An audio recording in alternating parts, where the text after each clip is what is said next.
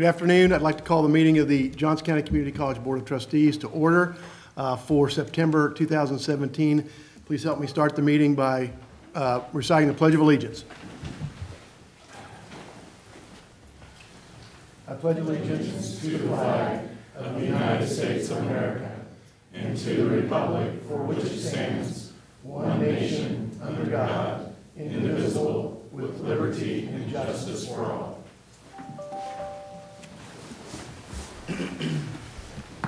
Thank you. As we get started, I'll note Trustee Cross may be showing up during the meeting. He had an out-of-town court appearance as a lawyer and is trying to get back for the meeting.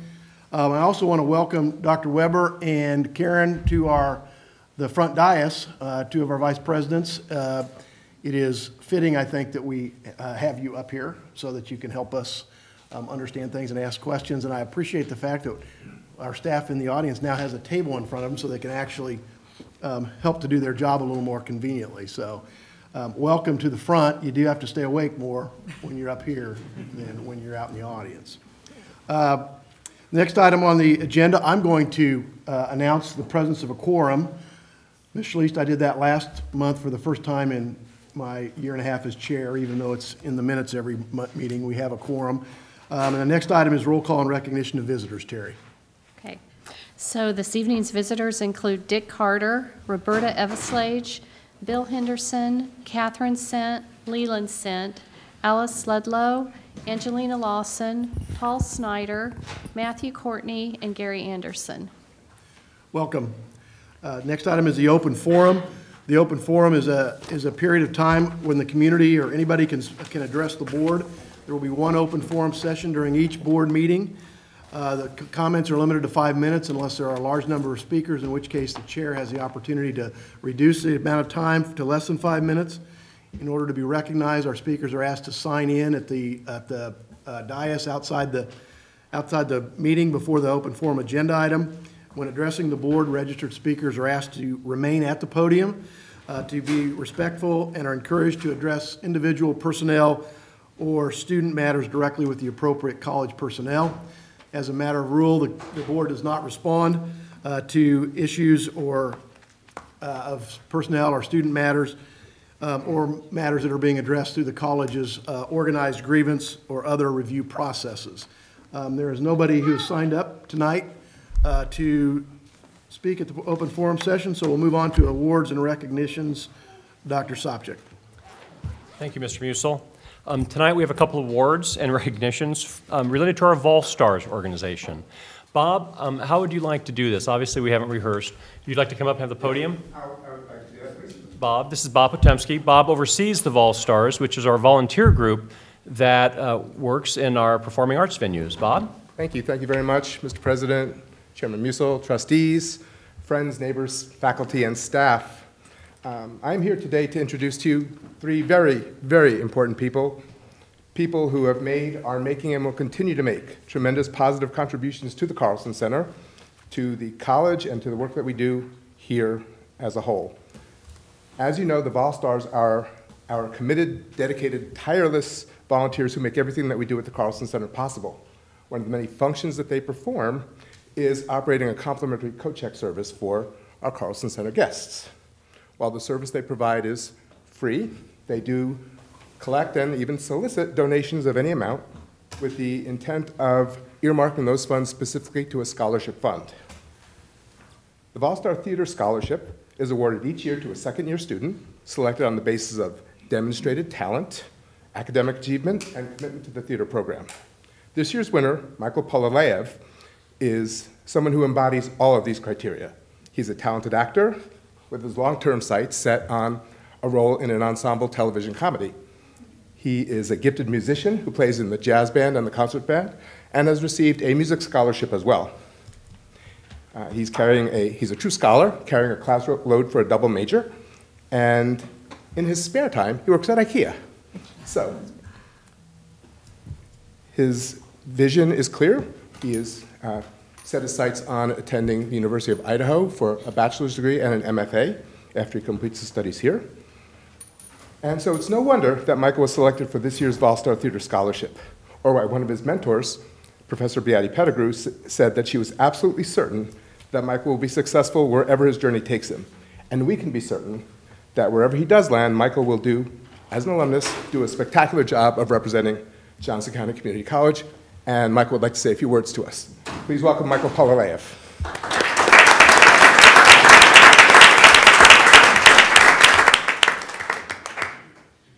Hello, my name is Michael Polaleyev, as Bob has said. I just want to say a couple thank yous and share a couple thoughts of mine. Firstly, I'd like to thank the Volstars as an organization. As a theater student, we see them at every single show. Every single show, they help us volunteer, they help show us the ropes, understand and show us what professionalism looks like, and it's a blessing to have them. Nextly, I'd like to thank the department itself, the entire fine arts department, recording arts, theater, music. I've got a foot in a lot of it, and I can see a lot of the aspects, and I'm truly grateful that Johnson County has this opportunity for students to pursue not only academics, but also the fine arts and the artistic side of learning. And then Johnson County in general. I think this school is fantastic, and I have enjoyed every single moment that I've been here. And I can't wait to finish and go on and be a representative of what it means to be a part of Johnson County. Thank you.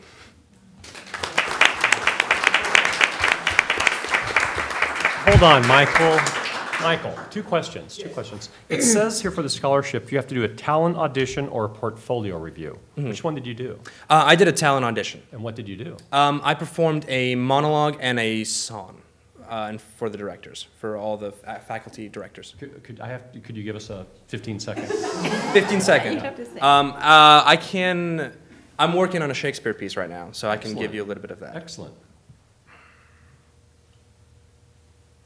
I know that virtue to be in you, Brutus, as well as I do know your outward favor. Well, honor is the subject of my story. I cannot tell you what other men think of this life, but for my single self, I had as life not be as to live in awe of such a thing as myself. I was born free as Caesar. So were you. And we both have fed as well, and we can both endure the winter's cold as well as he.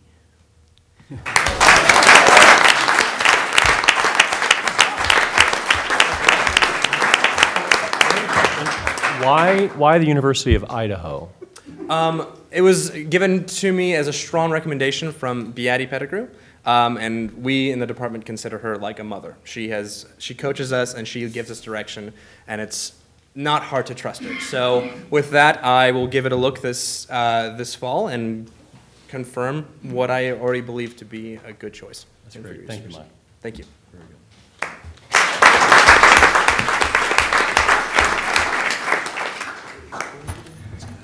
It would be great, I think, if Michael could come back and visit JCCC as a performer on the Yardley Hall stage sometime. I'm sure he would delight our guests. But in a different and equally important way, the next two people you'll meet have been delighting Carlson Center guests for a combined total of over 22 years. Catherine and Robert Sint have been Volstars since 2006.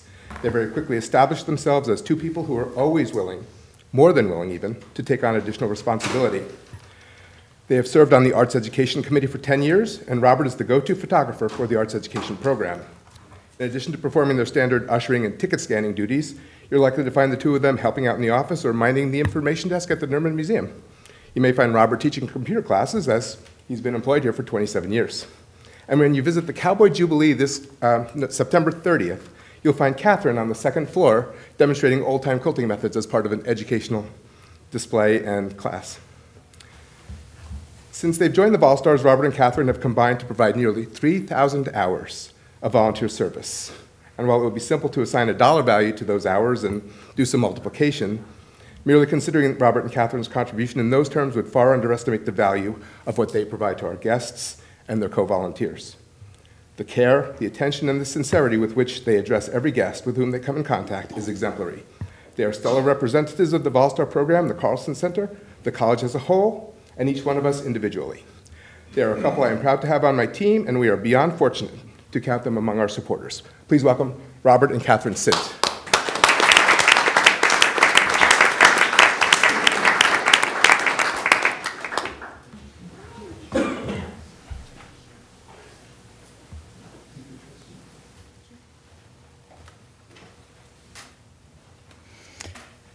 We both grew up with a background in the arts. Robert would draw on any little scrap of paper that he had at hand, which led to teaching in junior high, and then to his marriage of his love for art to the technology here at Johnson County Community College, as well as his photography hobby. I started at a very young age producing backyard performances in front of my grandfather's flower arch. That blossomed into music lessons and solo performance in musicals and operas. When we first started as volunteers, Roxanne Hillman took us under her wing, taught us to serve the arts with her extraordinary grace and dignity. Roxanne introduced us to Angel and the arts education program, and since that time, all of the leaders that we've worked with in the arts education program and the performing arts program have helped us to grow and to blossom. We support the arts because education needs STEAM. Science, technology, engineering, and math is just a stem without a flower. You would never consider giving your sweetheart a bouquet of stems. We need to give our youth, our greatest resource, the flowers that are the arts to complete their education.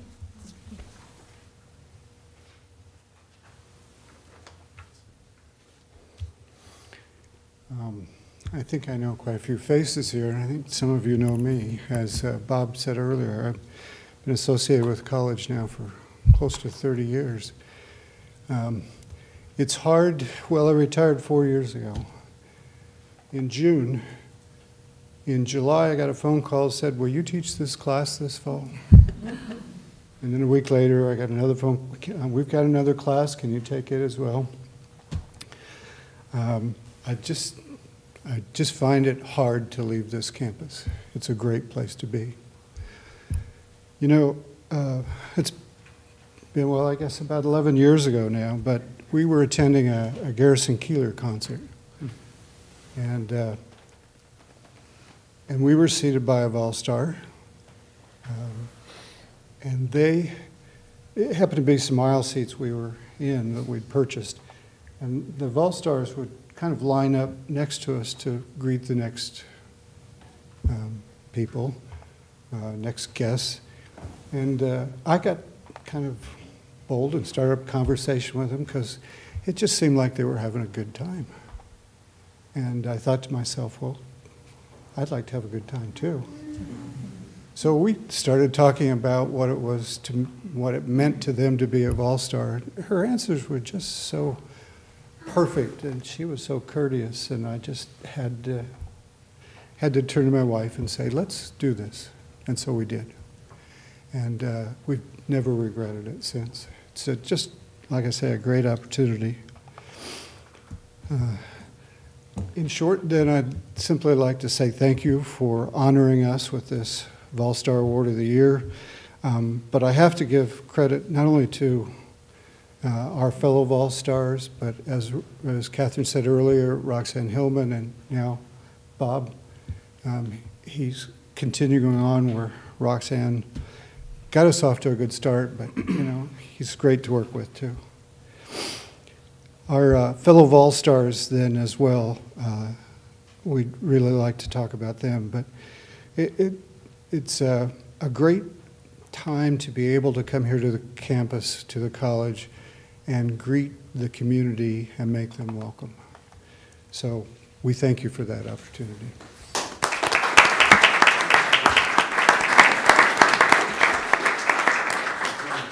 You know, thank you for your service. I also know that you have an extraordinary family, which is perhaps your greatest accomplishment.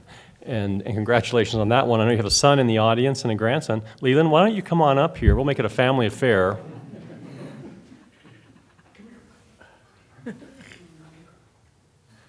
There you go. There you go. All right.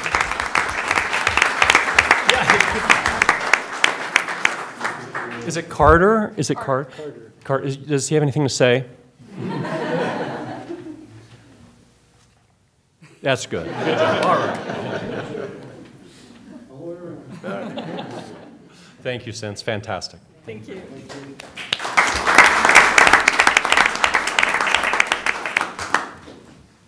It is amazing each year to think about how much the Vol Stars do for the college, and the recipients of this award every year are exemplary leaders in that group. The amount of hours that they provide to the college, I think the last time I saw it's in excess of $200,000 worth of volunteer service. We couldn't do the Performing Arts Series. We couldn't do a lot of the things we do in Yardley Hall, Carlson Center, Polsky Theater, Black Box if we didn't have Vol Stars. So please thank the rest of your members for all the service that they provide to the college. I think it's hotter than blazes in here. If anybody wants to take off their jacket, please feel free to do so. I did. The president won't. He'll show off how cool and calm he is. But it is boiling up here in the front. If anybody has control of the thermostat and fixes it, it will be part of the bond proceeds later. Will go directly to them. We are working on it. Okay. The next item on the agenda is the college lobbyist report, so let's raise the heat a little bit and bring Mr. Carter to the podium. Welcome, Nick. Thank you.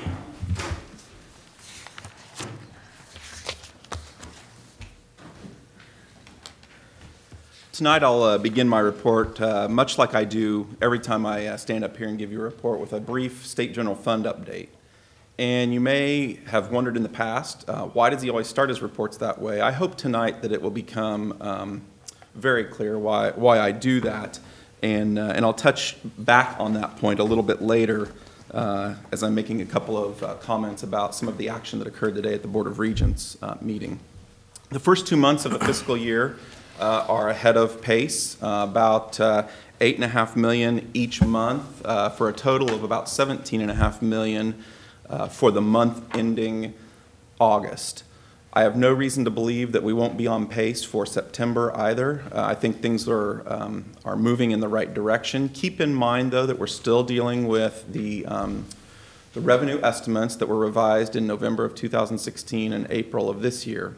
We'll have another consensus revenue estimating group meeting a little bit later in November, again, to see if things are on the right track for the budget preparations and discussions for fiscal year 2019.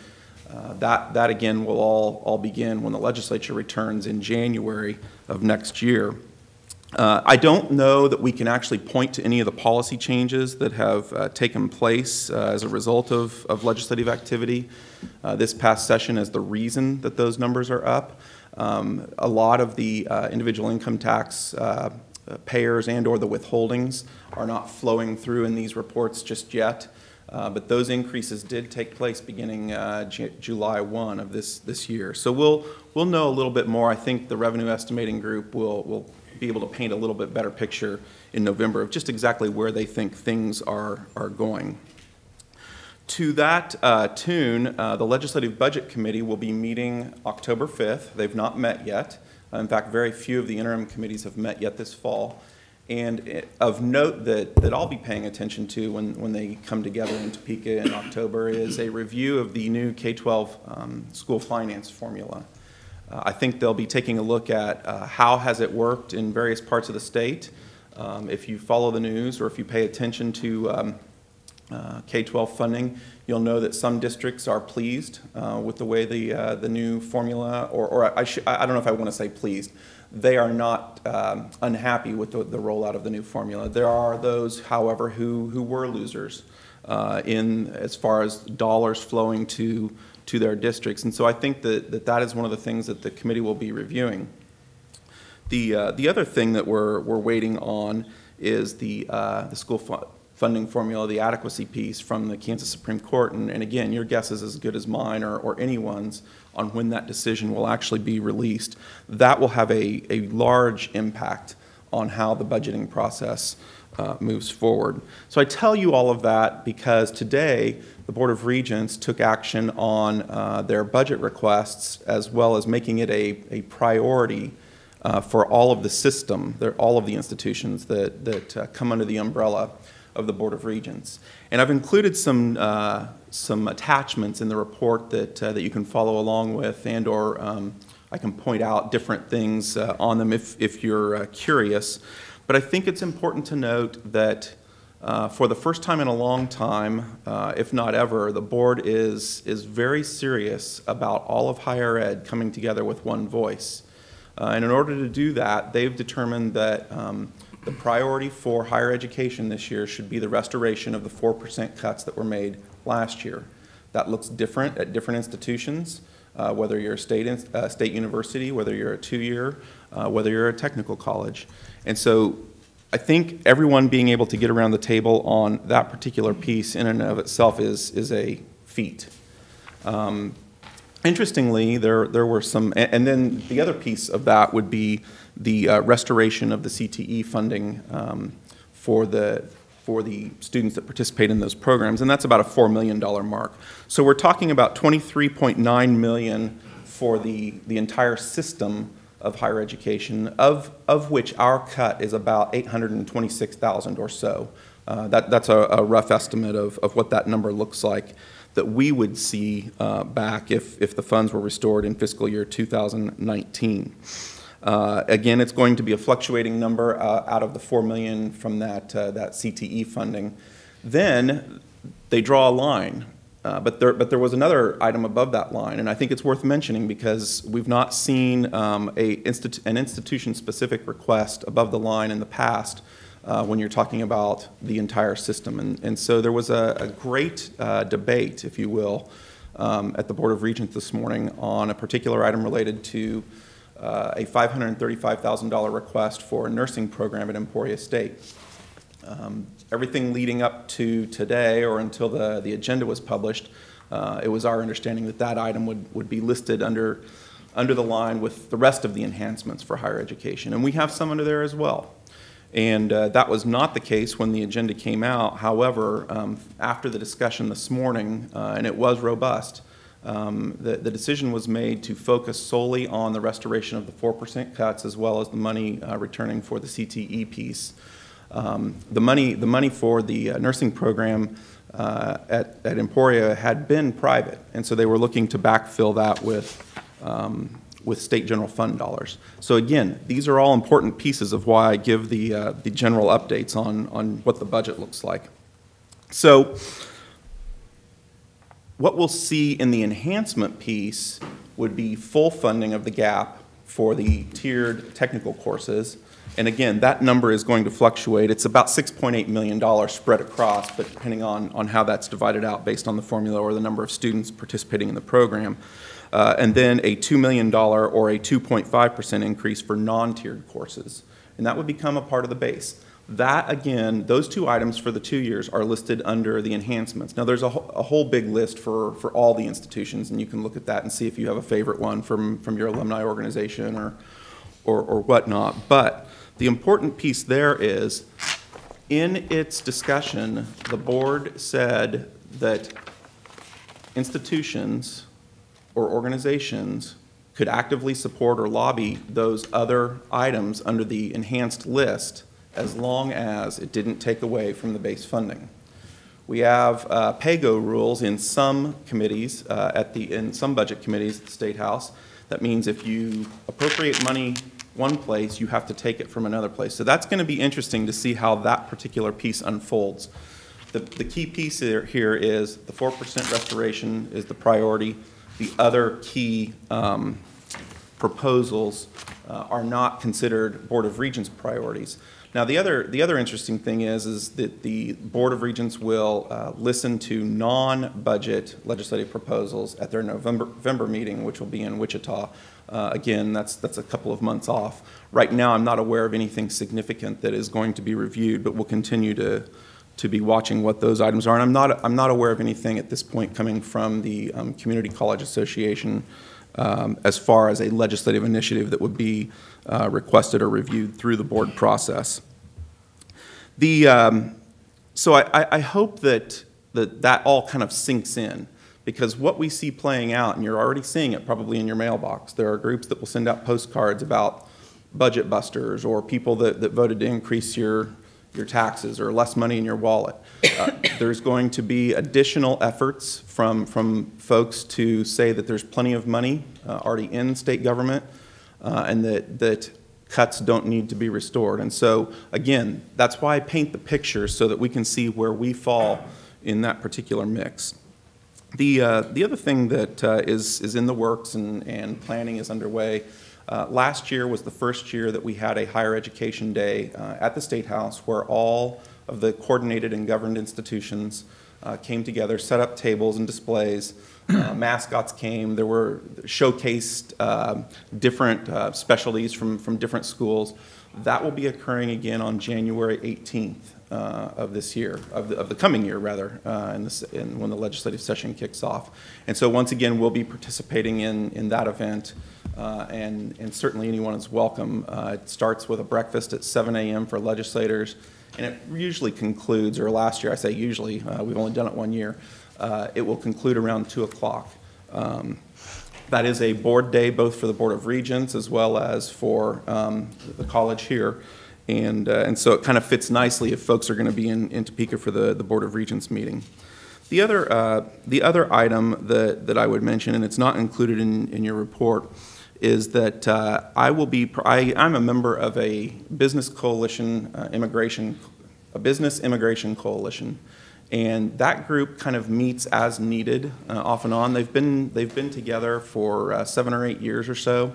And that group will be having a conference call here in the coming week or so to talk about some of the significant issues that are going on nationally. They will be talking about DACA and the DREAM Act, as well as several worker-related bills that have either been introduced or are being talked about in Washington, D.C. And so again, we find ourselves with that back and forth between the state and between the federal government as it relates to immigration issues. And so I'll give you an update next month on what comes of that. This is purely an informational call at this point, but usually the action items come after that. So I would stop there, Mr. Chairman, Mr. President, and answer questions as I'm able.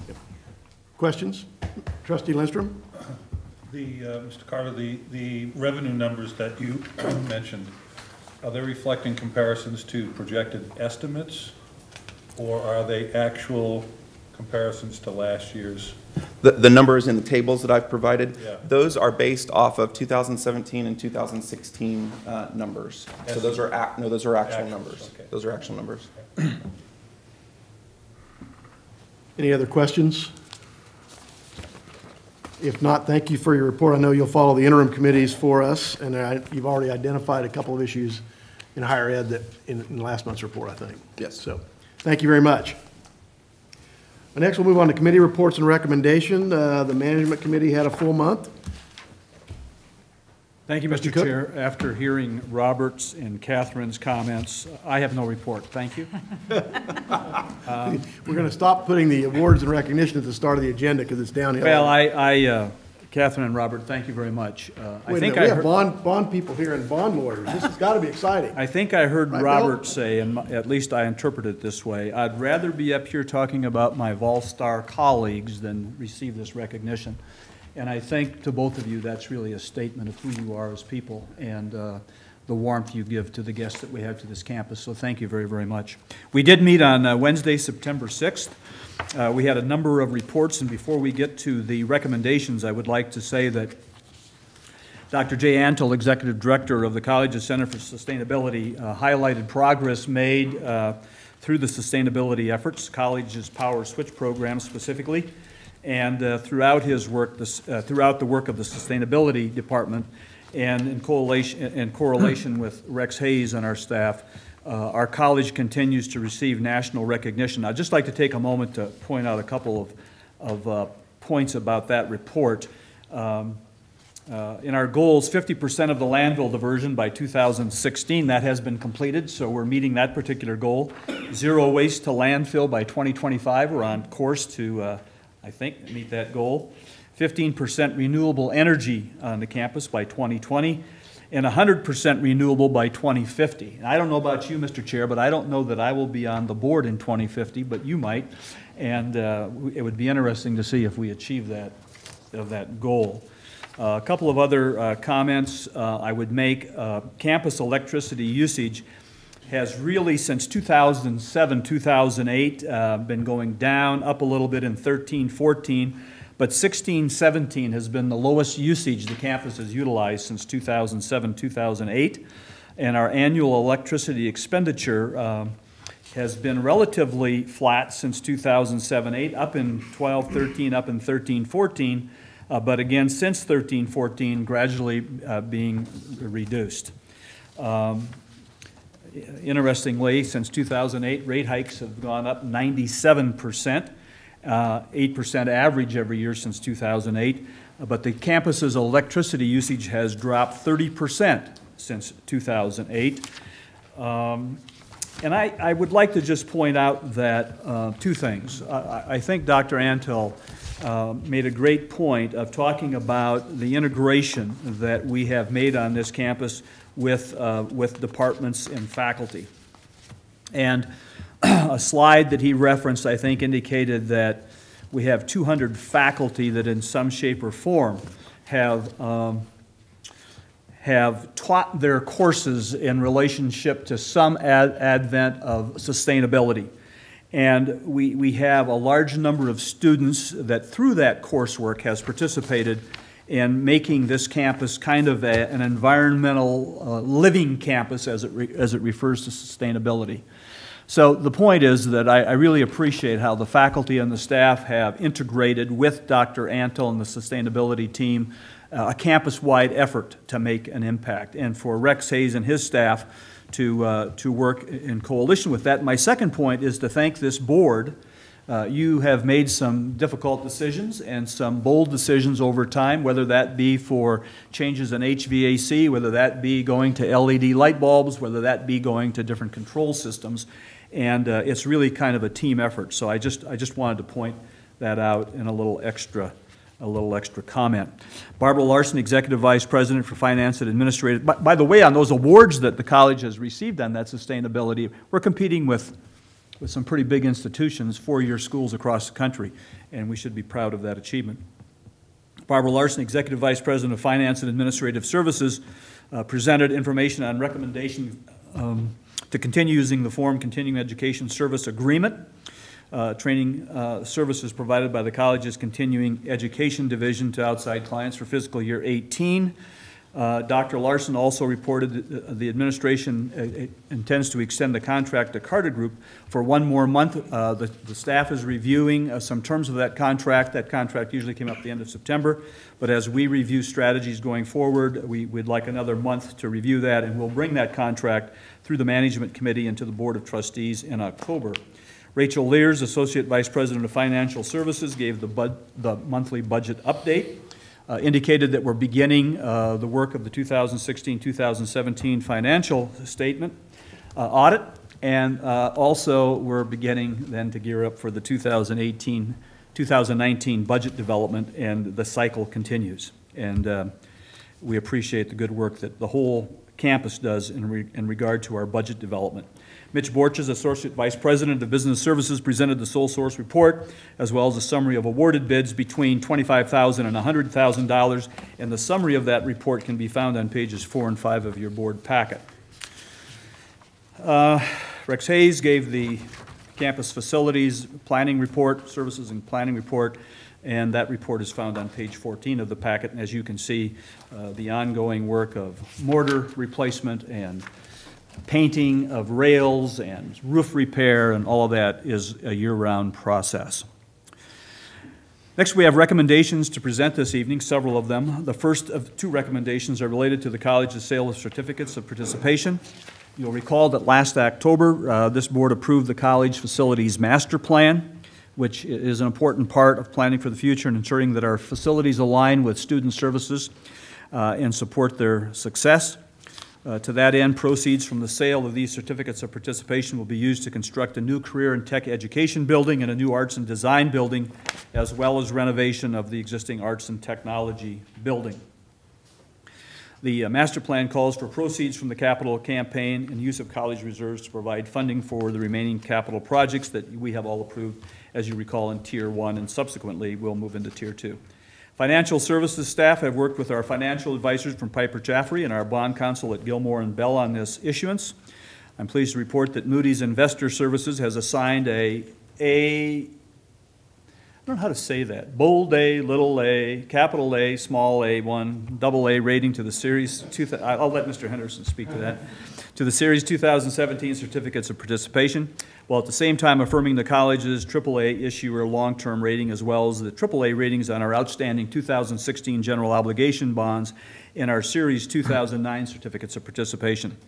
Earlier today, working with Mr. Henderson from Piper Jaffray, the college accepted bids for purchase of these certificates, and at this time I'd like to invite Mr. Henderson to the podium to inform the board of today's proceedings. And while he's coming up, that AAA is a good thing. I will just say that. Bill, please. Well, thank you very much. That was a great report.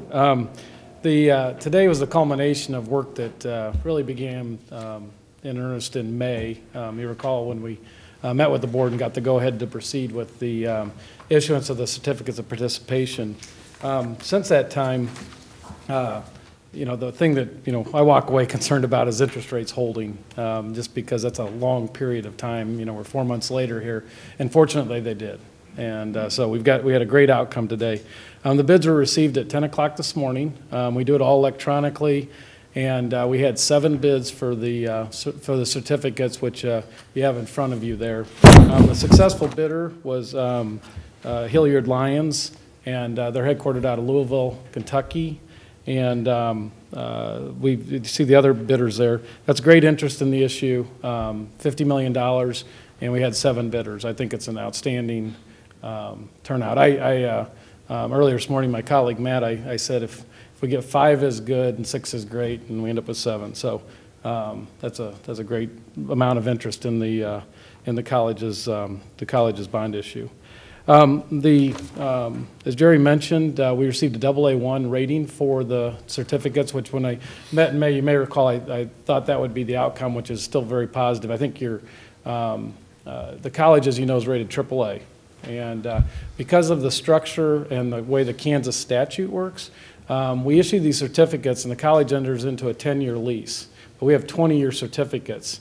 So, and even talking to the analyst admitted that when we get to year 10, there's strong likelihood because when the college's lease renews for that final period, which will be 10 years, that at that point in time, because the lease matches the term of the bonds, there's some likelihood that you could be looking at an upgrade on the certificates to AAA. So just the legal structure, what notches us down to the AA1. So it's congratulations on a great rating outcome and the reaffirmation of the college's AAA issuer rating. So as part of the report, and the Moody's report, a couple things they highlighted. And keep in mind that Moody's is comparing you to their universe of other rated credits. So when they say this, it's in comparison to other entities. So they highlighted the college's sizable and growing tax base, strong financial management, healthy liquidity, and low debt burden. So those are the highlights. I think the college should be very proud of the rating outcome. So with the board's approval tonight, and we're out of the way of interest rate risk, and obviously you've just incurred. We're going to be borrowing 20-year capital below 3%. I don't know how many times I can stand up and give you good news on interest rates, but it's been going on for a lot of years. With the approval of the resolutions tonight, we'll be working towards closing on October 4th. And so we're asking you to adopt a resolution tonight, and I know Gary Anderson with Gilmore and Bell is here tonight as well, if there's any questions on the resolution at all. But with that, we'd be just asking you to take action tonight on the resolution. I'd be happy to answer any questions you might have. Questions for Bill or for Gary? I might just ask a question. Our low debt burden, Dr. Larson, I know we know it, but how low is our debt burden? I mean, I think in 5 or 10 years, we would be debt-free if we didn't issue these new ones, and it is a very small percentage of the overall, even the budget, let alone the asset. Yes, and our highest debt burden up to this point was in 2005. So with this sale, we would again mirror essentially where we were in 2005, but again, still a very low debt ratio. Our principal and interest as a percentage of our total general fund will remain, let's see, relatively low, less than 2%, right? of our general fund. And Dr. Cook, you may have planned on mentioning this, but this borrowing is anticipated to not include any mill levy increase. It will be funded within the current mill levy. Correct. Okay. Correct. Anything else for our Any bond other consultant? questions of Mr. Henderson? If not, it is the recommendation of the Management Committee that the Board of Trustees accept the recommendation of the college administration to approve awarding the sale of the Series 2017 certificates of participation with principal amount of approximately $50 million to the successful bidder, Hilliard and Lyons, and I'll make that motion. Second. It's been moved and seconded to authorize the sale of the certificates of participation. Are there any questions or further discussion? Trustee Lindstrom. Neither, but a comment. Mr. Henderson mentioned part of the reason that the rates are so attractive is financial management of the college, and I think it's appropriate for us to recognize both Joe and Barbara for their outstanding work over the last few years to get us to that point. Thank you both. Thanks, Trustee Lindstrom. Also, Rachel Lears, pulling off these bond issues like this is no small feat. I mean, there's a lot of phone discussions, dealing with analysts, probably where, in Dallas or Chicago? Right, who know everything, who are all knowing. It's quite a tribute to our staff to make this happen, so thanks, Dave. Mr. President, thank you for correcting me, because Rachel is an important part of that, and I'm sorry I left you out. Other questions or comments? If not, all in favor say yes. Yes. Opposed, no. The second Motion recommendation. carries unanimously. The second recommendation, as related to Mr. Henderson's comments, refers to the resolution, and I will make this motion. It is the recommendation of the Management Committee that the Board of Trustees accept the recommendation of the college administration to adopt the final resolution authorizing the college to enter into a base lease as lessor and a lease purchase agreement as lessee for the purpose of providing funds to pay a portion of the costs of various capital improvements and authorizing approving certain other documents and actions in connection with the execution and delivery of said lease purchase agreement, and I'll make that motion. Second. Been moved and seconded to do what Jerry just read. I think that's why we need Mr. Anderson here. This is the way we implement the certificates of participation. Is there any discussion or any questions? If not, all in favor say yes. Yes. All opposed, no. Motion carries unanimously. Gary and Bill, thank you very much for your assistance, and to the staff. We're pleased that we can move ahead with this project. Thank you very much. The next item refers to bids regarding the annual contract for housekeeping services. You will find on page 6 of your document that we've notified 19 firms regarding our housekeeping services. 5 people responded. You can see the detail of those results. It is the recommendation of the Management Committee that the Board of Trustees accept the recommendation of the college administration to approve the renewal of the annual contract for housekeeping services with ABM On-Site Services in the amount of $720,318.12, plus an additional $30,000 for services that may be requested on an as-needed basis, for a total annual expenditure not to exceed $750,318.12, and I'll make that motion. Second. Been moved and seconded to accept the annual contract for housekeeping services with ABM On-Site Services. Any discussion? Not all in favor say yes. Yes. Opposed, no. Motion carries unanimously. Next item is the annual contract for prime vendor for food. And again, the details of that bid can be found on page 7 of your packet. It is the recommendation of the Management Committee that the Board of Trustees accept the recommendation of the college administration to approve the renewal of the annual contract for prime vendor for food and food supplies with Cisco Food Services of Kansas City, Inc. at an annual expenditure not to exceed $750,000, and I'll make that motion. Second. Moved and seconded to accept the recommendation for the annual contract for prime vendor for food and food supplies with Cisco Foods. Is there any discussion? Not all in favor say yes. Yes. Opposed, no. Motion carries unanimously. Other than answering details on AA1 rating definition and AAA, that concludes my report, Mr. Chair. Yeah, you're out of order. What is the difference, Mr. Chair? We need to move on with the agenda. It looks to me like it's a number 1 and another little a. All right. Thank you. That is an important step for the college. Bill, Matt, and Gary, thank you for helping our team here get that done at a 2.895 true interest cost. You mentioned under 3%. I think the public would be pleased to know we're borrowing this at 2.895 true interest cost, and we will be able to do this with reserves, some private funding, some general funds, and these bonds without a mill levy increase. So thank you, and I will officially release you. You do not need to stay for the rest of the meeting. Thank you for your work. The next item on the agenda is the Audit Committee. The Audit Committee report was made last month, but the minutes were not available, so the minutes are at page 17 through 19. I'd be happy to answer any questions. Otherwise, I will move on to the Collegial Steering Report. Any questions on Audit Committee minutes? Collegial Steering Committee met whatever the first Tuesday of the month was, and it was our introductory meeting. The Collegial Steering Committee is made up of the chair and vice chair of the board, the president and vice president of Faculty Senate, the president and vice president of Faculty Association, and the chair and vice chair of Educational Affairs Committee. So it is as well as the president and members of his cabinet. So it's a great committee made up of trustees, faculty, and then members of the administration. The first meeting is always an introductory meeting, so we didn't try to get into any substantive things, but I thought it would be interesting to tell you. We went around and kind of figured out some things that are unique, maybe interesting about each of us. I'm not going to give any names so everybody can calm down that was there, but here are some things that we learned. We come from all over the country. One member has 6 kids. One member paid for college tending bar at Elks Lodges.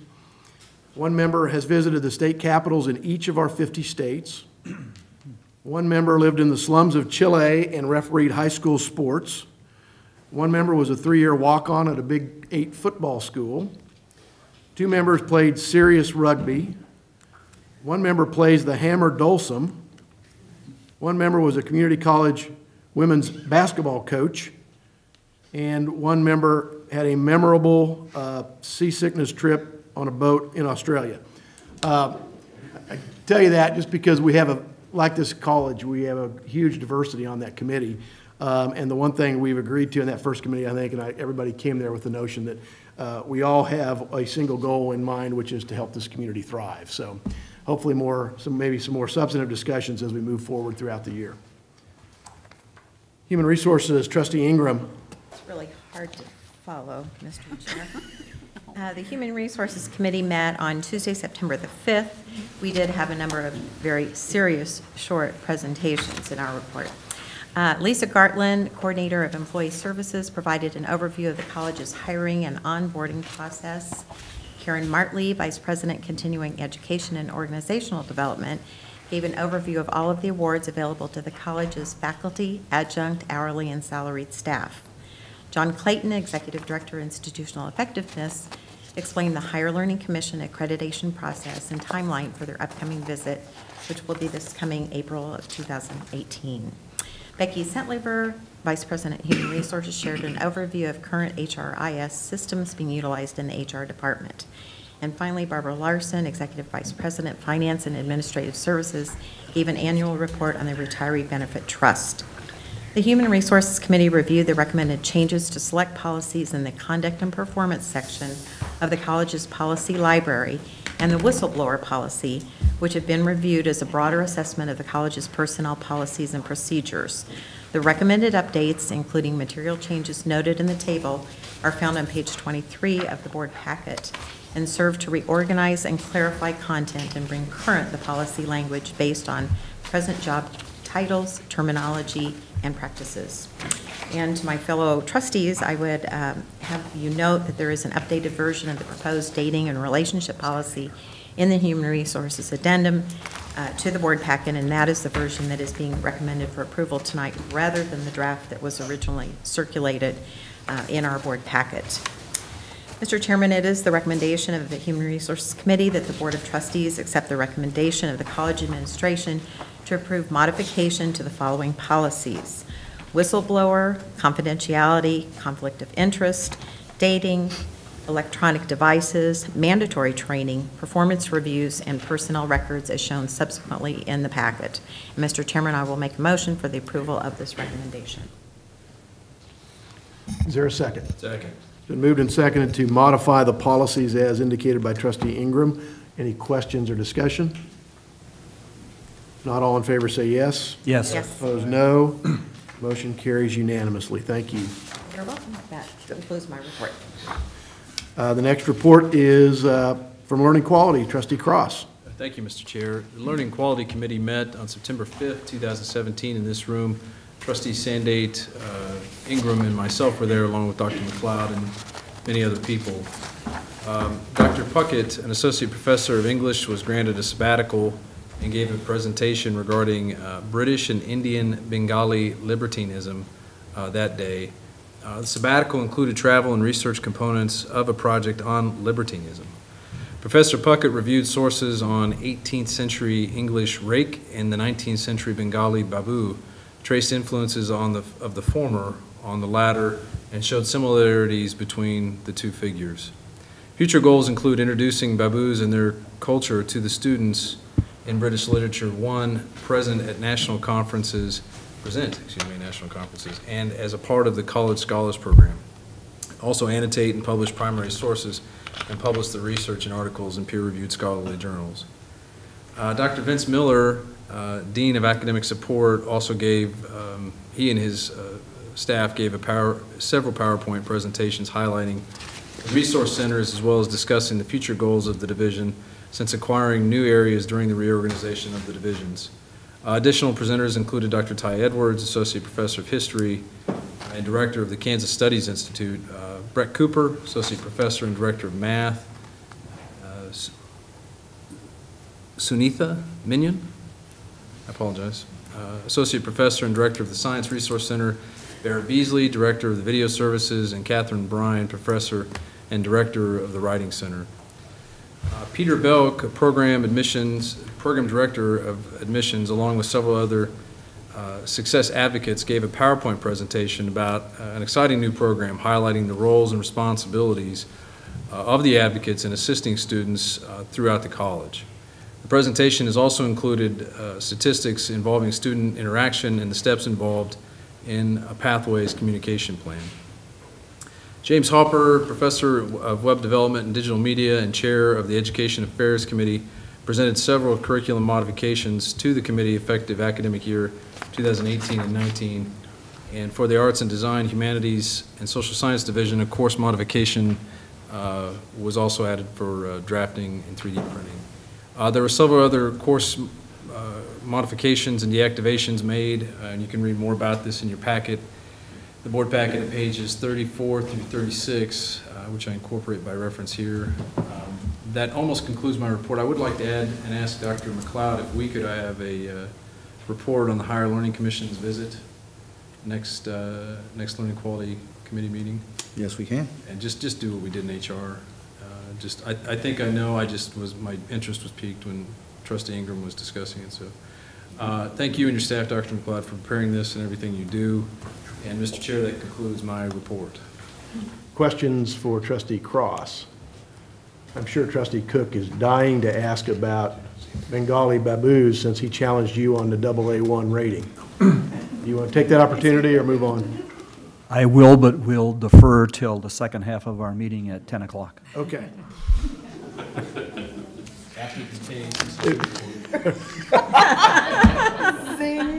Oh, okay, thank you. We should move on to President's recommendations for action. And I'm sorry, I looked to you, but then I looked at the Treasurer's report. Trustee Cross? Yes, thank you, Mr. Chair. The board packet contains the Treasurer's report for the month ended July 31st, 2017. And some items of note include, page 1 of the Treasurer's report is the General Post-Secondary Technical Education Fund Summary. July was the first month of the college's new 2017-2008 fiscal year. State credit hour operating grant payments of $10.3 million were received during August and will be reflected in next month's budget report.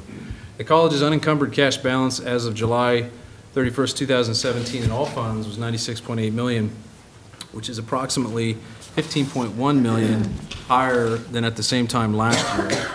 Expenditures in the primary operating funds are within the approved budgetary limits, and it is the recommendation of the college administration that the Board of Trustees approve the Treasurer's report for the month ended July 31st, 2017, of course subject to audit. So moved. And I second. Did you second it?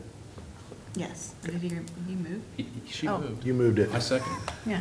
Okay. He didn't say Then he moved. it's been moved and seconded to adopt the treasurer's report for the month ending July 31, 2017. All in favor say yes. Yes. Aye. Opposed, no. Motion carries. One other thing, Mr. Chair, if I can go back. Sure. British libertinism and the baboos is really quite fascinating and actually remarkably relevant to modern neocolonialism. So I just want to make that comment and welcome any questions anybody might have. So I didn't mean Is to duck Dr. it. Clark here or somebody else from the faculty that would like to question Trustee Cross? All right. Good comeback. That concludes my report. Thank you. Dr. Sopcich, the President's report to the board. Thank you, Trustee Musil. You've been sent the monthly report to the board. This details an incredible array of activities that are going on campus. I hope you take the time to read this. Before we get to the lightning round, I just have a couple points that I'd like to make. You know, we have a lot of outstanding students. You saw Michael up here earlier doing Shakespeare behind the podium, scholarship recipient. We also have great faculty, and together they do projects that are occurring all over the campus, and I'd like to share with you one of them. This one not only has taken place on campus, it's also extended its reach to various parts of the United States. We have a student named Graham Murphy. Graham did an honors project, and these are the kinds of honors projects that you'd like to hear about. He did it over the summer, connected to the Honors Forum. The project was entitled Causes and Consequences of Ecosystem Collapse. Now, Graham took this project very seriously, so seriously that he raised $4,000 on JCCC USEED, and he took these funds and he purchased water filters for Flint, Michigan. He then traveled to Flint, delivered the filters, and became involved in community outreach and education to build awareness about iron corrosion, lead toxicity, and the importance of safe drinking water. Dr. Cook mentioned this earlier, and what makes this project so fascinating is that it has broad interdisciplinary application as it incorporated environmental science, public health, and social justice. An outstanding project. I'd like to thank Deb Williams for forwarding this to us. You know, there's so many things that go on campus, it's almost impossible to track, and so when somebody sends us the info, it's terrific that we can share it with you. May I interrupt? Graham was here earlier, and it looks as though like he left. He was on the back row. I had the opportunity to meet Graham this morning and his partner, Laura Pellegrin, who were interviewing the board chair as part of their honors leadership class, and he is an outstanding young man, went to Shawnee Mission East, and Laura is a Manhattan high school graduate who intends to be in the state legislature someday. So they are two people that are in our leadership honors program with a very bright future. The next point I'd like to share with you is that, you know, recently we've had a member of our faculty featured in the New York Times, which is really a pretty cool thing. You may know that recently M.T. Liggett, a Wichita folk artist and provocateur, passed away at the age of 86. M.T. was a gruff-talking, self-taught folk artist whose roadside sculptures, signs, and whirligigs, this is directly out of the New York Times, by the way, often carried scabrous, clearly from the New York Times, scabrous political messages, and in the process brought him a measure of fame. Regarding his assumed political leanings, I'll read this that he said, "I got this thing about me," he said in Moon Tosser of the Prairie, a 2010 documentary about him that was produced by Johnson County Community College in Overland Park, Kansas. "If you walk up to me and say you're a Democrat, I'm a Republican. If you're a Buddhist, I'm a Shinto. If you're a Catholic, I'm a Protestant." Now, what really was incredible about that line, specifically calling out Johnson County Community College in Overland Park, Kansas. Allison Smith, Allison's our faculty member, chairwoman of the Art History Department at Johnson County Community College, again in the article. So Allison met him about 10 years ago, and it says here, chairwoman of the Art History Department at Johnson County Community College, and had been his muse for 3 sculptures. And this is Allison's quote. "The whole cranky persona he had wasn't his real personality," Ms. Smith said in a telephone interview. "Once every 6 weeks, he'd call and say he loved me and that I'm beautiful. And he'd say this with his girlfriend with him. she knew that was how he talked to a friend. I think it's pretty incredible when anyone from our college gets quoted in the Times. It wasn't fake news either, it's the real thing. So, thank you. We'll now get our lightning round underway. Dr. McLeod. Yes, and going back to Dr. Sopcich discussing Graham and some of our students, one of the great things that's happened thus far as we've gotten into this academic year is that Mr. Cross's friends at KU have come to recognize Johnson County greatness once more. They've come down to talk with us about something that I did not realize was an issue until we started digging into it. Students who transfer to KU are often withheld from achieving university honors because the way the honors program is designed at KU requires that you start there as a native student, as a freshman. And seeing the work that our faculty and our students have done over the last year since the CoLab has been opened and since we've availed the public of so much of the research that our students have been involved in, they actually came calling on us to offer us the opportunity to rework their university honors program in line with our honors program so that our students could garner not just departmental honors, but have an opportunity at university honors as they transfer to KU. That made me quite proud, which was only heightened by the fact that while I wish I could claim credit for it, most of the data is from before I got here. Our students actually do better than other transfer students throughout the state at almost every four-year transfer institution, as was highlighted today in the transfer and articulation meetings that I attended in Topeka, except for one blemish on our record. Apparently there is too much partying going on in Manhattan.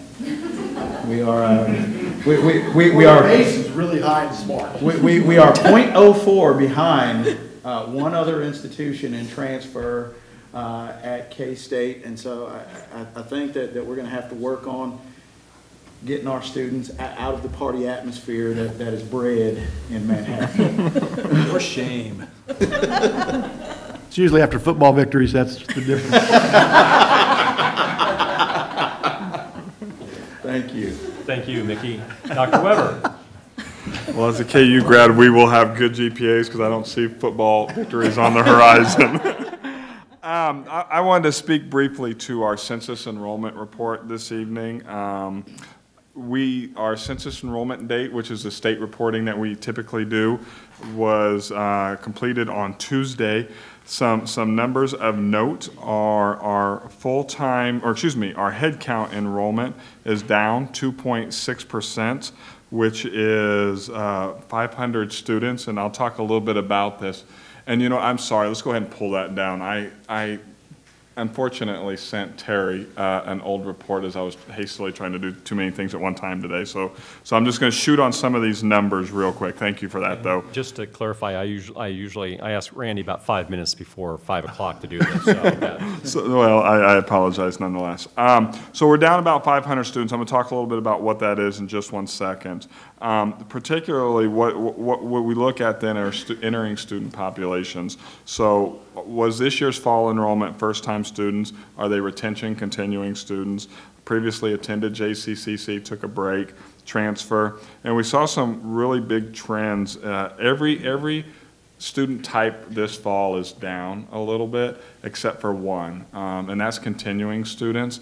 And I point that out because we've spent a lot of time and effort and energy recently on retention strategies, and I'd like to attribute that increase in enrollment of continuing students to retention, because historically that's actually been one that's been down. Age group wise, our significant decrease has been ages 24 to 39. And really what we're seeing, and we believe is, and it's pretty true to the economy, is we're reverse cyclical. Johnson County unemployment is extremely low, and so a lot of adult students who historically have said, I'm going to go to school and work on my job skills and training, are probably finding jobs. I think what we want to do moving forward is look at some of our adult programming offerings and things to make sure that if they're in jobs but they want to continue education for careers, that we're moving forward with meeting their needs. Our direct matriculators, which would be the 2017 high school graduates who come directly here, is pretty flat. So those first-time students are about the same.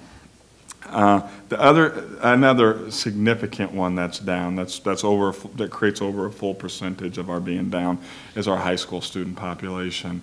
We've got some things that we're going to try to work on in the next couple days to see what we might be able to do about that. But this number will hopefully shift as a result of some of those efforts. So we are down, but you've heard me say over the last couple of years that we're really trying to emphasize not just the census report, though that's kind of our state report, but end of term. A lot of our enrollment over the last number of years has occurred from census till our end of term. We have second 8-week classes. We have a couple other offerings. We have career programs that offer interim courses. Last 2 years we increased our winterim. So we'll continue to bring forward our end of term data, but our census report is what it is for this year. We think that there's some strategies we might be able to deploy to narrow that gap by the end of the semester. Randy, across the state, how are other community colleges? It's still early. Everybody's census report was due Monday, and so we have to give KBOR a couple days to get that in, and I didn't get a chance to get feedback from other institutions, but I think that we'll fare fairly well. I will say our local economy is stronger than many of their other local economies, so I wouldn't be surprised, in a number of the schools are trying to build residence halls, which tend to be generators for them at the rurals. So we know in the region, we heard about the same, but I think John's team asked that, and they kind of wanted to do a little bit of validating before they want us to go on record for what we heard. Trustee Sharp? Quick question. Does that 2.6% reduction include online students? It does. Actually, we were down in online this semester. Some of the places that we were down that surprised us a little bit, our online enrollment is down a little bit, about 600 hours.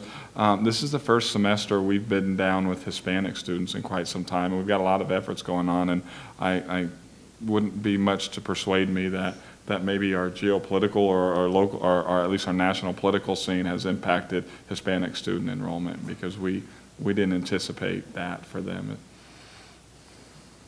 Thank you, Randy. Ms. Martley. I want to share some enrollment numbers as well from continuing education. One area is our Johnson County adult education, which is our adult basic ed and our English second language students. They are up a little over 2% at this time last year, so we're excited to watch that trend. We think it's due to a couple of things.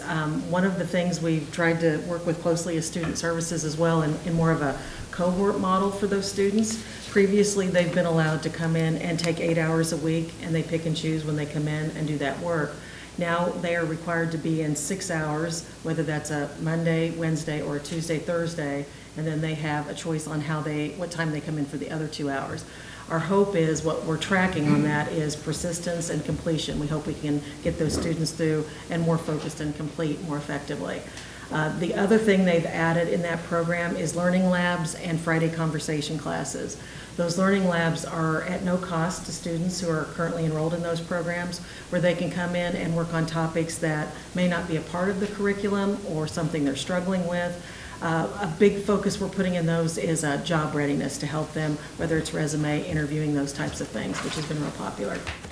The other area, we just got all our summer numbers from our youth programs, which we put more of a focus on, dropping really what we would consider our youngest youth programs, and put more of a focus on that middle school and high school, and on our STEM programs to drive them to those STEM programs on into college now and at the college. Our enrollment numbers are finished now. We came in 17% above this time last year.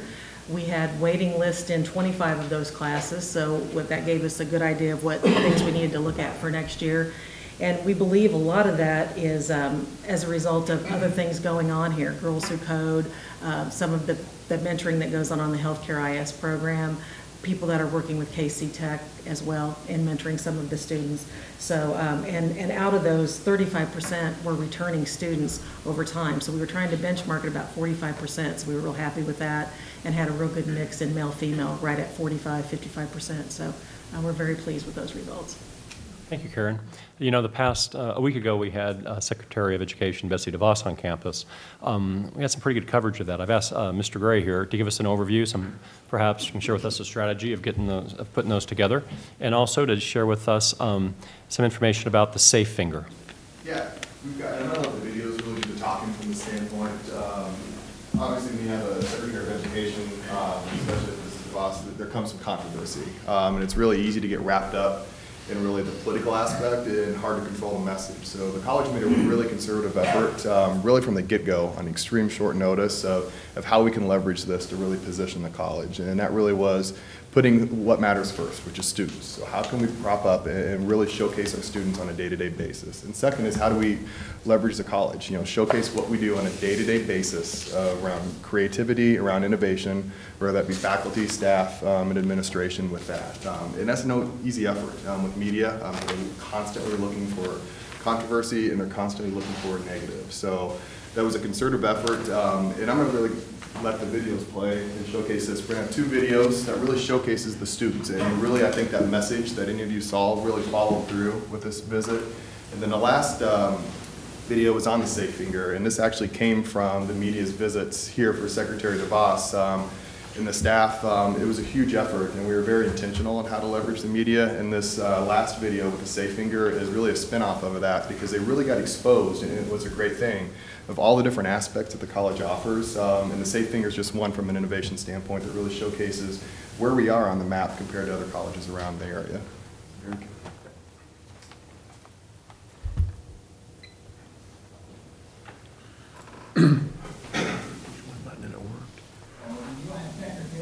Since her confirmation 8 months ago, the U.S. Secretary of Education, Betsy DeVos, has consistently said that the nation's approach to education needs to change. She has also consistently continued her support for expanded school choice. Today, she brought that message to the state of Kansas. U.S. Education Secretary Betsy DeVos capping off her third day of a nationwide tour here at Johnson County Community College. She says that she chose to visit this school because of their forward thinking. The focus is on on this tour, really visiting schools that are doing things creatively and innovatively and with an eye to the future. Kind of tired, how are you? School leaders honored by her visit. I feel very proud to be a member here and faculty member at Johnson County Community College. I think she got a better understanding of community colleges in general. Visit. Ooh, controversy, because a lot of her views aren't exactly popular. Was also not without detractors. Some students say they're glad they got to showcase what a public school can offer. Here at a public school, she just saw that we have a really great institution here, and we're actually able to affect a lot of great students. DeVos, an ardent supporter of school choice and expanding the voucher program, responding to some criticism that she does not pay enough attention to public schools in the country. I would hope that we could focus less on what word comes before school and more on what we need to do to meet the needs of all individual students. Although all the students here did not share the same views as Betsy DeVos, they say they are glad to meet with her, and they hope that she walked away with a better understanding of how a public community college can change so many lives. Haley. School leaders say that they're proud of the way all the students, faculty, and staff handled themselves during the secretary's visit today. Chants, though, outside Johnson County Community College today, dozens protesting the secretary's visit and her policies. Secretary of Education headed back to college today. The lesson, what's going on right now at Johnson County Community College. 41 Action News reporter Ariel Rothfield shows us what students wanted her to learn during the visit. Ariel. Yeah, Rhiannon, and Secretary Betsy DeVos chose Johnson County Community College to highlight its jobs training program and praise the community college for its flexibility. It's a safety circuit. At Johnson County Community College, students found a unique visitor roaming the halls, U.S. Secretary of Education Betsy DeVos, making JCCC part of her Rethink Schools tour. Every single student is special and unique, and we need to be focused on ensuring that they have the opportunity to develop themselves to their fullest potential. Her first stop, the school's automotive and technology shop, where students like Daniel Ward are diagnosing headlight problems on this car. His message to the secretary, the importance of technical degrees. This is something tomorrow one of us could get a job in easily. Next on the tour, a visit to the school's nursing building, touring the healthcare simulation lab and speaking with students like Johnny Carter. With all the technology, we get that real-life experience with patient care. This multi-state tour is designed to highlight innovative and creative programs, like JCC's Culinary Institute, the final ingredient on Thursday's tour. I think it's important that we realize how much funding for our education and the specialized programs really help people get that extra step and succeed. We're in front of students. DeVos reaffirmed her commitment to career and technical education, despite her agency's proposal of $160 million in cuts to those programs. We have a very clear focus on creating and communicating multiple pathways to higher education and to opportunities beyond high school. DeVos is scheduled to visit Kansas City Academy in Waldo tomorrow. We're told some parents will join some organizations and protest her position on school choice, vouchers, and more, similar to what a group of about 50 did here today. We are live in Johnson County. Ariel Rothfield, 41 Action News. All right. If it wasn't already, Johnson County Community College is on the map. Universities across the country are pointing out the benefits of the college's newest and most unusual product, fake fingers. The healthcare students at JCCC are using the plastic fingers during simulation labs. Those fingers hold liquid to simulate drawing blood for glucose testing while protecting the patient's hand from puncture. Most patients admitted to the hospital will have their glucose tested. Before the college developed this product, nursing students were unable to test a patient's glucose realistically. They really have to be serious, and they have to have good technique and to be able to fill the test strips adequately and to be able to get a number. The SA Finger Stick was funded, developed, and marketed by students and staff at JCCC. University of North Carolina, Texas Tech University, and the University of Kansas have purchased and are currently using the fake fingers. Isn't that cool? Very. Johnson County Community College, doing good work.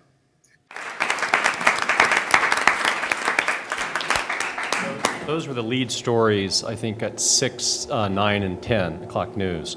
And the way the college is positioned in those is kind of remarkable considering all the other stuff that swirls around a Betsy DeVos visit. So hats off to our team across the whole campus. I mean, that was a campus-wide effort to make that happen. So that concludes the report. Thank you. Questions? Dr. Cook and then Trustee Cross. Not a question, a comment. Years ago, I was teaching 6th grade in Grand Forks, North Dakota, and I was using the newspaper in the classroom. And in the training program, I always remember a comment by the publisher of the Detroit Free Press. And he said this: if we ever put out a newspaper on any given day and do not receive any calls from the public, we've put out a bad newspaper. Because our business should be about challenging the reader with thought. And if we go back to our democracy, the whole point was that if we don't have an educated citizenry, our democracy won't be as effective as it could be.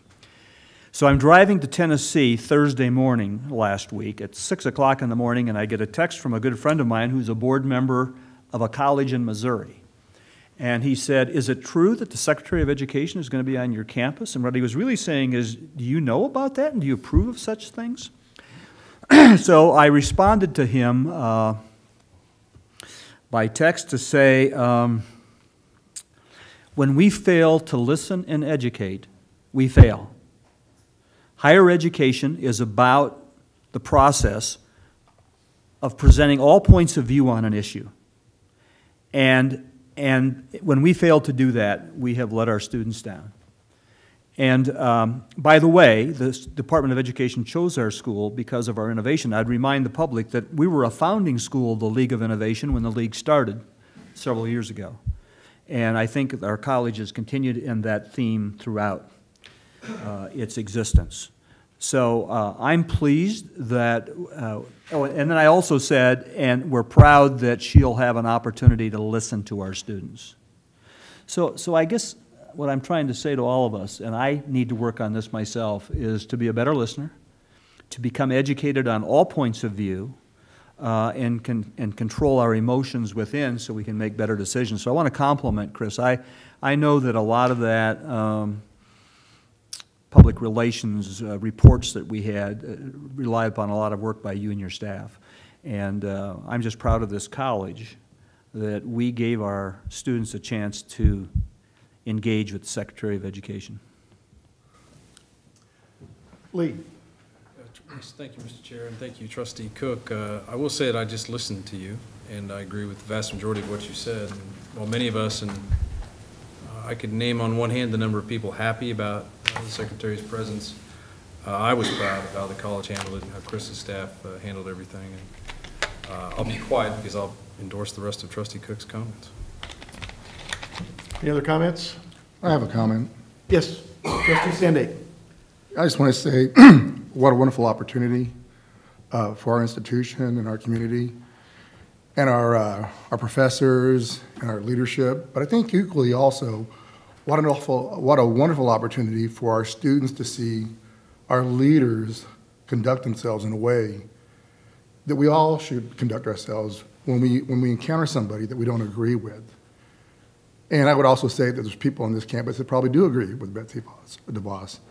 But the realities are that we can be civil about it, and we can glean and learn from the opportunity.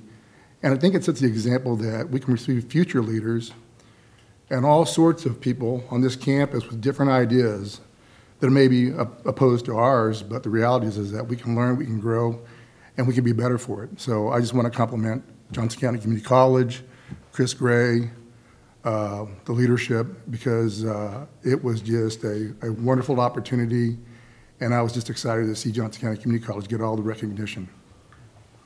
Thank you. I was asked this morning by Laura Pellegrin in the interview whether it made a difference to have the Secretary of Education here. And in the macro sense that, you know, if we as Johnson County Community College, one of the greatest community colleges in the country, if we couldn't make a difference with her being here and her views of higher education, public, private, whatever, I just want to know, do you think it made a difference? And what I said was, I know if she hadn't been here, we wouldn't have had a chance to make a difference.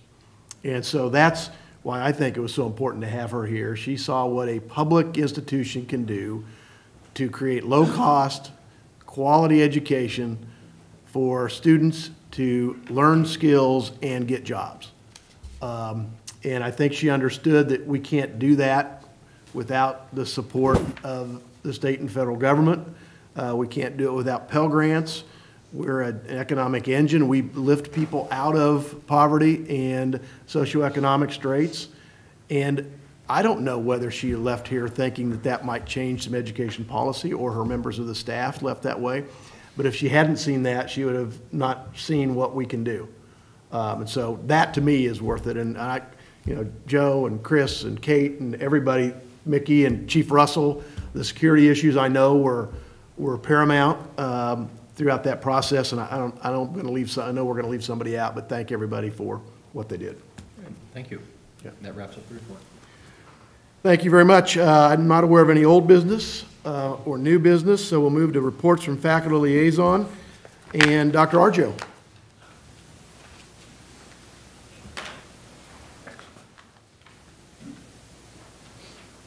Already behind in grading yet? Actually, yes. I will make this quick. No, thank you as always. I always appreciate the opportunity to address the board and administration. A couple things. We did have our first meeting of the year about 3 weeks ago. It was a lengthy meeting. We had a lot of different announcements and presentations from various people. I just want to mention one. John Clayton came and presented to the faculty the results of the Noel Levitt survey, the same results you saw at the board meeting before. And I want to thank him again because one thing I've concluded is a very thankless task is to try to present data and statistics to faculty about faculty. So it led to a lively discussion, which I think was an interesting and valuable one. Our next meeting is next Thursday at 3:30, GEB 342. So as always, I just got an invitation to board members, administration. We always like to have people come.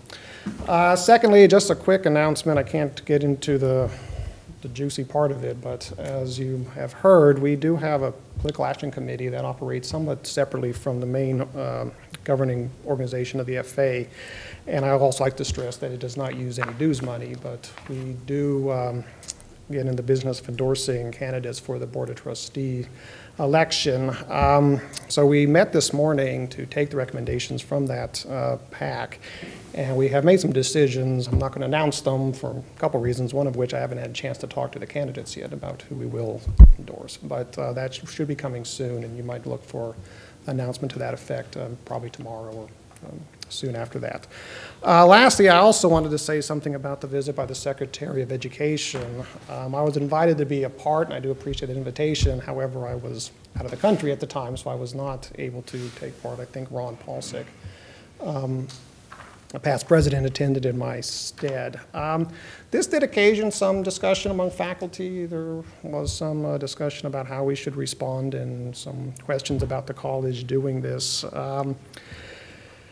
There's, obviously for the reasons have been already pointed to, she is a controversial figure, and this is because of, among other things, her policies or recommendations regarding alternate types of schooling and some doubts about her commitment to public education. I would also add there's some concern about her announced intentions to revise the Title IX investigation guidelines. That was also causing a lot of discussion.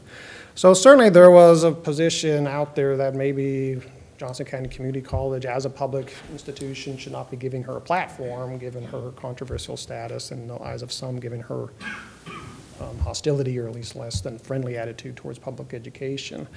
And that's a view I respect, so I certainly can understand why someone would take that position. I think in the limit, there's probably is a point at which you don't want to provide platforms for extremely controversial people. I would argue at the end of the day that probably the strongest argument for public education is simply an institution like this and showing people what it does. And so I do think we did a very good job of presenting that to the public. So let me add my congratulations to everybody who was in part of that. From what I heard, it was a very interesting and pretty substantive event. And if I could also add just a little bit to kind of piggyback on some of the remarks Dr. Cook made. The reason I wasn't here is I was at a conference in the United Kingdom at something known as the Manchester Center for Political Theory. I was at University of Manchester. And so it was a conference drawing international scholars from all over the place, very interesting conference. But I had a chance to talk to a young philosopher from Hong Kong. He's now teaching at the National University of Singapore / Yale. So Yale University is collaborating with the National University of Singapore on a program that kind of introduces to Singaporeans some basic concept-based political theory from the West, so liberal democracy and basic human rights, those kinds of ideas. This is interesting for Singapore. If you know the history, it's not always been exactly friendly to those sorts of ideals in its government. But it was kind of almost touching that this young Chinese scholar was trying to convince some of us disgruntled, down in the dumps Western philosophers that the state of democracy in places like the US is actually pretty healthy still, because he looks and he sees we still have our systems of checks and balances, we still have the institutions that, as far as he can tell, coming from places like Hong Kong, Singapore, look pretty healthy still. So I thought that was actually a nice little bit of optimism injected to, again, what tend to be rather doom and gloomy kinds of conversations among a lot of us. I did point out to him that these institutions will continue to flourish only so long as political culture remains reasonably healthy to sustain them. And so there I would agree that we really do need to find ways to accommodate those with whom we disagree, even quite vehemently. And so there too, I think the college did itself proud in finding a way to bring a controversial figure to the college and make something very good out of it. So. Great. Questions for Dennis? Those are great comments. I'm jealous, and I want to go with you on your next trip. That would be fascinating. Sounds like a fascinating conference. The faculty were a big part of her visit, and I know it gave her a platform to show off in ways that some of us may not like or some of us may not agree with, but the way it showed off the college is I think our number one goal, and I think we did that very well. So I know that Melanie Harvey was at the reception, and Ron was there. There were other faculty members there from the programs that she had visited. So I think it was an all college effort, and I think particularly the students that talked to her were pretty candid about how important it was to them that something like this is available to them. So she got a good sense that our faculty are just as strong and aggressive and assertive as our students are. Thank you. Questions? Yeah, Lee? Yeah. Professor Arjo, I thank you for the comment on democracy. I think whether it's the switch in time to save 9 or the evolution of Abraham Lincoln on certain issues, I think I'm asking you, I think it's important that we actually interact with people to have a chance to show them what we do and educate them. Would you? Absolutely. I think that was in the substance of what you said. Right. Yeah, I mean, we could get into arguments with her, and that's important. I applaud the protesters. I think that's a sign of a healthy democracy, actually. I don't think protests are things we should be concerned with. We should be concerned when there are no protests, because people are afraid of the protest. That's when you have problems. Yeah, but ultimately, I mean, this place is a testament to what public education can be, and what better argument could you ask for? One other follow-up. How is it you can possibly go to Europe so many times? That's a good question. It's only twice in the recent. Well, let me take this opportunity to express my gratitude to this. I have talked to faculty at other community colleges who are just astounded at the support we get for this kind of a thing. I've had people say, my college won't even send me across state lines to a conference, never mind to another country. So I do think this is just an absolutely wonderful testament to the support we do get from the college. Thank you. Oh, could we get a written transcript of your words, because that was way more eloquent than anything that I was able to do during the whole episode. So thank you very much, Dennis. Those were great remarks. On water, it's already gone. Thank you. All right, thank you very much. The next item. I'm sorry.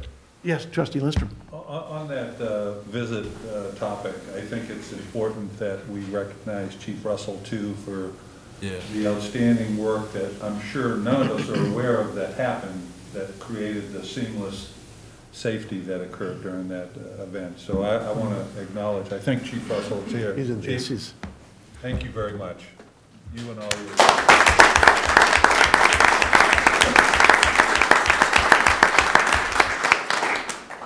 Lee. I also want to add and piggyback on that. It was a difficult week for the chief. He had family in the Virgin Islands in Florida that were affected by the hurricane. And I just wanted to recognize that. We had numerous people here affected by the hurricanes. Next on the agenda is the Johnson County Education Research Triangle. Trustee Lindstrom. Yeah, a real brief report. Good news, sales receipts for Johnson County were up 4% in the month of August, and it results in $1,570,814.78 being directed to the Johnson County Education Research Triangle. We don't meet again until November 7th, Monday, November 6th, I'm sorry, at the KU Clinical Research Center, which is 4350 Shawnee Mission Parkway and Fairway, and that meeting is open to the public. Thank you, Dave. Questions? Foundation, oh, Jerry thought I skipped him. Kansas Association of Community College Trustees. Thank you, Mr. Chair. I erroneously double booked events for that Saturday and could not attend KCCT, but Dr. McLeod attended in our absence and has a 60-second commercial on what happened there. I learned a great deal about the placement of Johnson County within the sphere and universe of the community colleges in the great state of Kansas, and enjoyed the hospitality of the lovely, lovely people of downtown El Dorado, Kansas. It was a learning opportunity to hear about some of the things that were brought to kind of argue and discuss and debate. A lot of the discussion centered around concurrent enrollment partnerships and the state's inquiry into how we all run our concurrent enrollment partnerships, as well as the resurgence of something I think that you guys have dealt with several times, the questioning of the usefulness of our community college boundaries and the advent of a possible statewide mill levy, which not only did, the interesting thing is I didn't even have to speak up on our behalf to say we think that's a bad idea, because 3 of the presidents went, well, Johnson County already thinks that's a bad idea, and so we need to probably just let that go.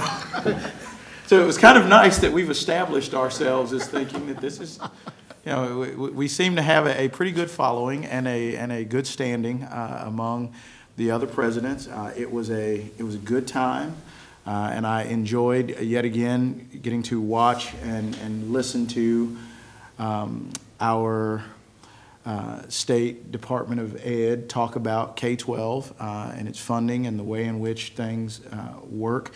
As Randy Watson got up and spoke to us about his Kansas Can program.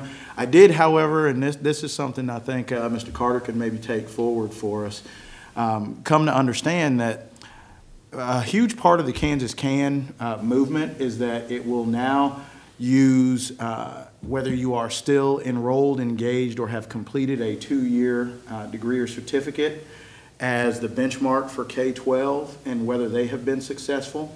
Now, if you couple that with the fact that our 4 years look at the transfer rate and being able to take our students with us, with them as very important, I think this now formally makes the community college sector the most underfunded and yet most responsible education stratum in the entire state of Kansas. I would. Good news? That actually is the good news. Make sure. Just as a follow-up, Mr. Chair, I will be attending ACCT starting Sunday through next Thursday. And like Dr. McLeod has said, we think nationally this is really a prime time for the community college network, 1,108 of us in North America, to again take a step forward in being the affordable alternative for students of all ages to work on degrees or certificates. One of the items that I'm looking forward to, we'll have a panel discussion on one of our sessions that I think includes 7 representatives from the accreditation networks in the country. And as was referenced earlier, our accreditation with the Higher Learning Commission is coming up next spring, I guess February, somewhere in there. And so it'll be interesting to hear these 7 panel members. Excuse me, Dr. Cook. The visit's in April. April. These 7 accreditation representatives talk about the issues facing them. I believe that DACA will be a discussion item. And again, I think it's healthy for us to be able to understand all points of view. It could be, and I know that when we had our board retreat in July, the future of Hispanic students was of concern at that time before any announcements, and could be attributed to the decline we see in our Hispanic students. So it'll be an interesting topic, but I think the time is right for community colleges nationwide and in the state of Kansas and in Johnson County to step forward and say, here we are, we're an alternative, a good alternative. And I have one other comment to make in regard to the great news you mentioned, Dr. Sopcich, about Graham and other students. I know that InfoServe is pretty much internally. And when I look at that and I think about, and maybe this is a challenge to Chris and team, but why couldn't we have a system like that for county residents so that, you know, effective businesses get on your webpage without invite, but if there was a way that we could promote and market the great success stories we have to the residents of Johnson County, I think that would be interesting to see. And I know less about technology than I do about AAA ratings, and so I would let the experts figure that out. But there must be a way we can communicate to every resident in this county and not wait for them to go on our system, but for us to give them the information, because we have great stories to tell every day. Thank you, Mr. Chair. I have a question for the Questions? judges. Yes. Mr. Gray. For the judges. Do we, I imagine we do a lot of social media outreach, and that, in my experience, has essentially replaced a lot of television and even radio outreach. Can we just have like a 60-second overview of what we do? Because I can sense Dr. Cook's, we spent 4 years with him, his tension and uneasiness about what we're doing. And I have some confidence we are. I'm not trying to contradict him. It's a valid concern. Yeah, you're asking just social? Yeah, like let's say Facebook. Let's just focus on Facebook. What are we doing on Facebook? I'll speak social in general. So when I say social media, I want to talk about Facebook, Twitter, Instagram, college. So how the college has handled that here over the past, I would say, year and a half, it is a platform to tell stories. It isn't, there's events on there, we talk about certain events, but it really is, Trustee Costa, to your point, it is kind of that 24-hour news cycle. It cuts through the email and it gives people relevant information. So there is a lot of sharing, not just countywide, but nationwide that we do with our followers. And we wave around, quote me on this, 15,000, 20,000 followers on Twitter. Facebook, we have 7,000, 8,000. So how we get news out, it is very difficult, I'll tell you, to send an email out or to have a server or something to really get those stories out there. And it's really finding those varied platforms that the audiences are on today and distributing that in a purposeful manner. And it's repetition too. I think the storytelling, we're good, we can get better. Trustee Cross, to your point too, we are looking, and actually we'll have a member on my team here 2 weeks that is really going to be more dedicated, and that position is not a new position. I just kind of repositioned a position that was open that is more of an title as a social media and content coordinator. And that person basically is a storyteller, and it's a storyteller on a digital platform. And that's really kind of how we get those success stories out from that fashion. Does that answer your question? It does. I mean, I think to Dr. Cook's point, my concern, particularly on the 35 corridor and in the northern precincts, that we have a tremendous amount of poverty that, they don't walk around with data phones. Sure. So I think Dr. Cook's point is excellent and valid and really relevant to the core of our mission. So I thank you for that. I know it is extremely difficult right now as we're transitioning between mediums, I think, that are capturing people's attention. And that's the beauty too, and I'll add one more quick comment. There isn't just one platform anymore. You can't just be on TV, you can't just be on radio. In the past, that's really kind of how you got your message out, and it has to be integrated. You've got to be on 5, 6, 7 screens, to your point. If they do have phones or they don't, that's really not the case. Is just people's attention spans, whether it doesn't matter the economic or socioeconomic conditions. You've got to be in a lot of different places pushing that message and pushing that story. And I do think the college does a very good job of that to really position us in that factor. Trustee Cross, Chris is working on a presentation I think would be of interest to everyone. It'll provide an overview of what our media is, including social and your more conventional media with regards to television, radio, and print. So that'll be coming down the path pretty soon. Mr. Chair, just to react to Trustee Cross's comment, I don't mean to imply that I'm under tension or uneasy. I think we do a terrific job on this campus communicating to the network on campus. I'm just saying let's extend that to the residents of the county. What we try to do is be good and then be better. And that's what you're talking about, Chris, is taking it to the next level. So, all right, Trustee Ingram, Foundation report. Yes, on August 23rd, the Foundation held its first social of the year in the Healthcare Simulation Center. Nursing faculty were on hand to show Foundation members the state-of-the-art facility and how it is used in the college's nursing curriculum. During the event, we also celebrated the launch of the Safe Finger created by nursing professor Kathy Carver and Dr. Zamorowski. The Safe Finger Stick is the first product conceived, funded, developed, and brought to market by Johnson County Community College. To date, we have received almost 100 orders for the Safe Finger from educational institutions, large and small, and internationally, including Australia and Canada. Proceeds from the sales of the Safe Finger will fund Johnson County Community College nursing scholarships. On September the 6th, the Foundation held its annual scholarship celebration luncheon in the Rainier Center to recognize this year's Foundation Scholarship winners. Over 200 people attended and wonderful student stories were shared. A special thanks to Pam Vassar and Paul Kyle for leading this event. The Foundation Board of Directors met on September the 19th, and the Foundation's fiscal year 2017 financial report was reviewed. Total revenues were $6.7 million, which is an increase of nearly $4 million over 2016. The Foundation's endowment is at its strongest position ever at over $32 million. Over $485,000 has been raised for Some Enchanted Evening to date. The gala will be held on November the 11th, 2017 at the Overland Park Marriott. Sponsorships are wrapping up with just a handful of tables available and still for purchase. Calendar reminders include October 15th, the Lace Up for Learning 5K at Johnson County Community College. October 24th, we have the Foundation Annual Dinner in Yardley Hall, and again, Some Enchanted Evening on November the 11th. And that concludes my report. Thank you. Questions? Excuse me, I would like to recognize Kate Allen. Those are incredible numbers, Kate. Congratulations.